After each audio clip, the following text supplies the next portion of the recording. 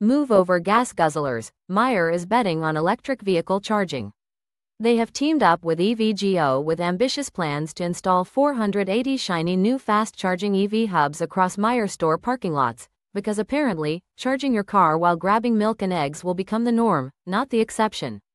Currently, Meijer's in Michigan and Ohio have a modest 24 chargers between 6 locations.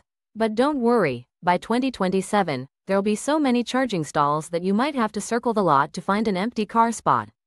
Michigan, home of the gas-powered muscle car, now sees 7% of new car sales as EVs.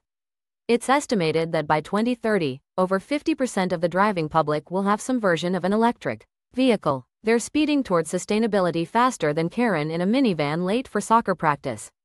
Dennis Kesh says fast charging should be as routine as a grocery run. Let's hope the chargers don't crash more than McDonald's McFlurry machines. So, stock up on reusable bags. The EV revolution is pulling into a Meijer near you. For more details on this story, visit thumbwind.com using the link below.